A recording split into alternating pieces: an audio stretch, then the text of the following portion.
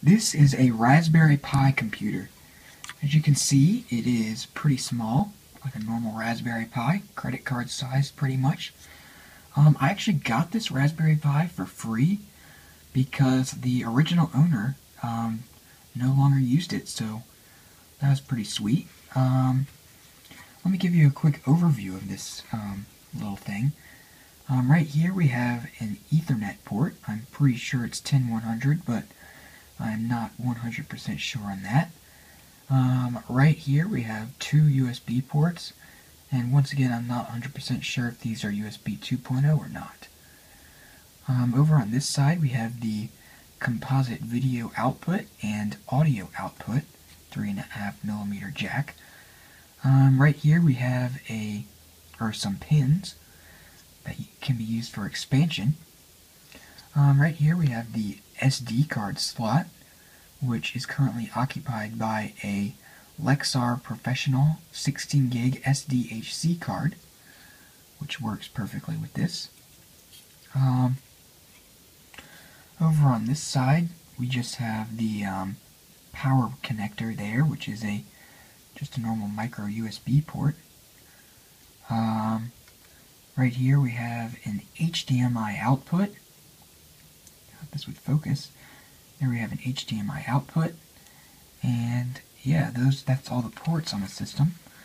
Right here we have another set of pins for expansion, and right here we have a ribbon cable connection, and we have the same right here for expansion once again. Right here is the CPU. It is a 700 MHz ARM processor, actually system on a chip. Does have an external, I'm pretty sure this is the LAN controller. I'm not 100% sure on that though. So yeah, let me go ahead and get it hooked up to this TV right here, and I will give you a little demonstration. So be right back. Okay, as you can see, I've gotten the Raspberry Pi all connected now. I have it connected to this white Apple Pro mouse and this Apple iMac G3 keyboard here.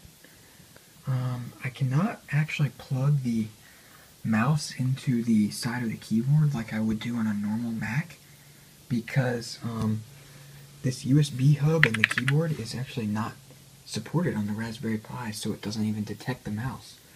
So I've got my power cable right here, so let's go ahead and plug it in. As you can see, a rainbow screen has appeared and it is now booting.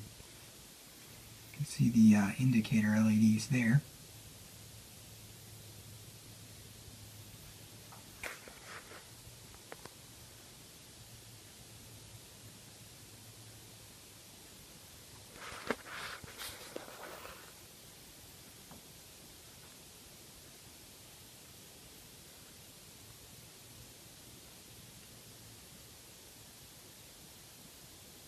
Alright, log in.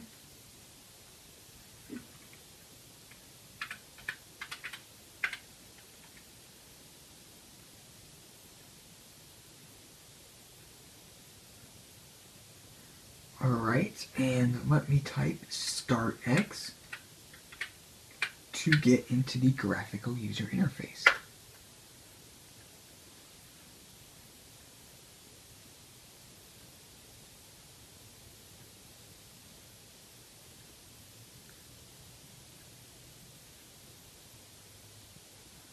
Okay, as you can see, we are now in.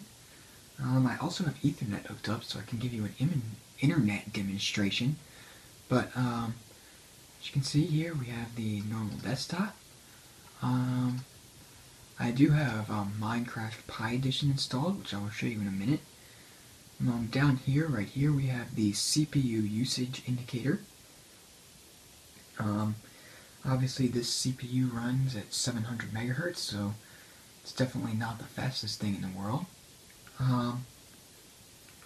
Some of the applications that come installed are Scratch, which is kind of like a basic programming tool. Midori, which is a web browser. I prefer another one that comes installed, which I'll show you in a second. There's a Wi-Fi configuration tool if you have a USB Wi-Fi dongle connected to this device. There is a terminal, shutdown button, pretty self-explanatory. OCR resources, I'm not exactly sure what that is. Idle 3, once again not sure, but it has the Python icon, so it must be something to do with Python. Scratch, PyStore, show you that in a bit. Debian reference, never really used that, and Python games, which are the things on the desktop, and my Minecraft Pi Edition folder right there. And in the menu here, we have a few things. Refresh rate. Alright, hopefully you can see that. Under Internet, you can see we have a decent selection of web browsers here that come with the Raspberry Pi. This refresh rate is being really weird. Let's see if I can get a better view. Alright, there we go. I prefer to use the NetSurf web browser because I find it the fastest, so I'm going to go ahead and open that now. You can see we're now in the NetSurf browser. So let me go to Google.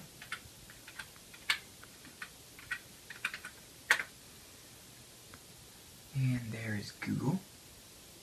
Oh, stupid refresh rate.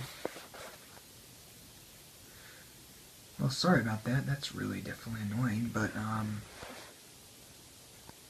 there's nothing I can do about it. Alright, well, as you can see, we're in Google. Let's see how YouTube loads on this thing.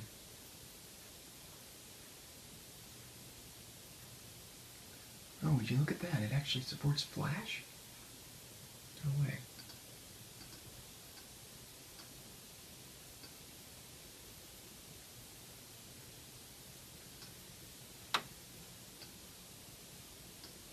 Let's just open this first video here and see if it actually works. I doubt it, though.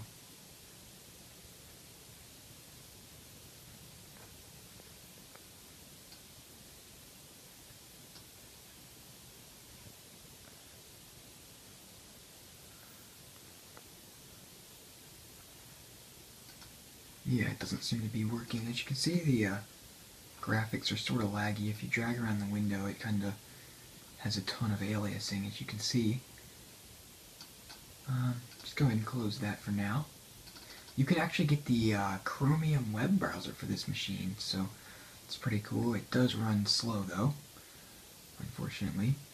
Let me go ahead and open Python games, and I'll show you what it includes.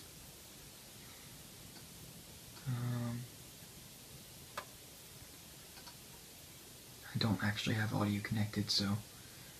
Now, actually, some of these games don't even work for some reason. But, one that does is Snake, so I will play that now. Or Wormy, as they call it.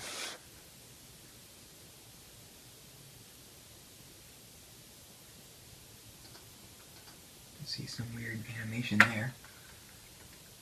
It's basically just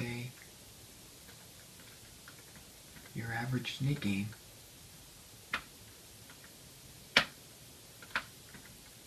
I'm not very good.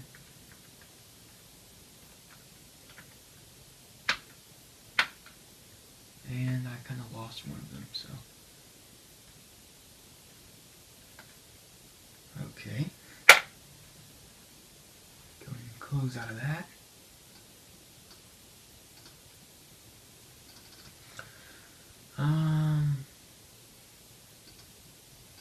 Let's see.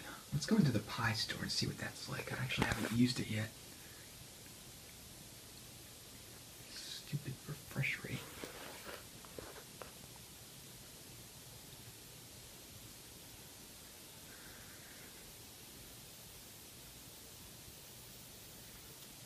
Okay.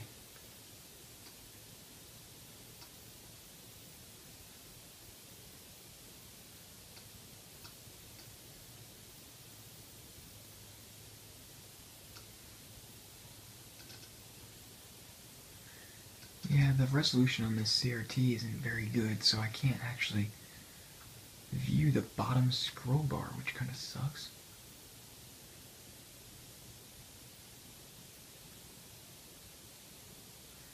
yeah, as you can see, there's a decent selection here. Let's see what's under apps.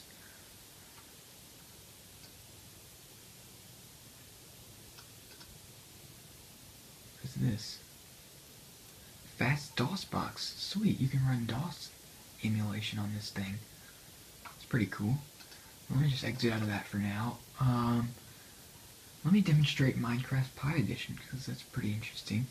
Basically, all Minecraft Pi Edition is a port to the Raspberry Pi from the Minecraft Pocket Edition for Android.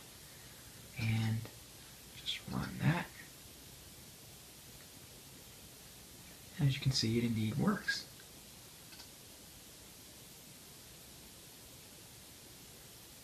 It's pretty slow, but there we go. There we go. This is creative mode, so I can fly. Remember, I am using only one hand on this. Now, on the Pocket version of Minecraft, there's actually ends to the map, so if I keep going, as you can see, it isn't laggy whatsoever, so, I mean, the video rendering of this thing is very good.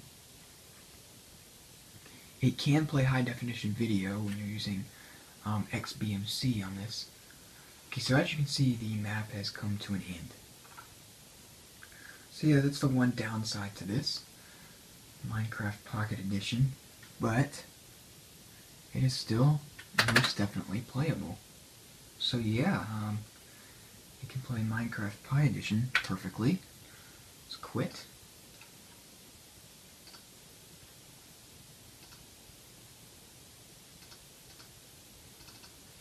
And let's see what else we got here. Programming, idle. Let's open one of these.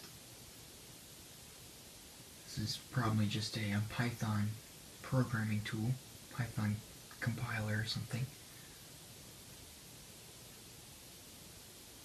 Yep, we're in a Python shell, it says up there, okay. And yeah, that's pretty much it. That is the Raspberry Pi, so sweet. Let's go ahead and shut it down.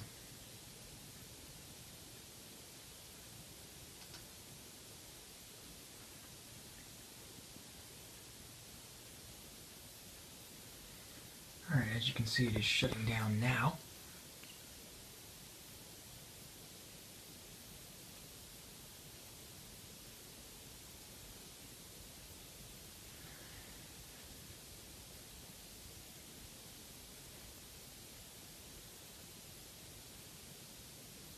Does take quite a while to shut down. Alright, as you can see, it has shut down, and on the Raspberry Pi it just shows a red light.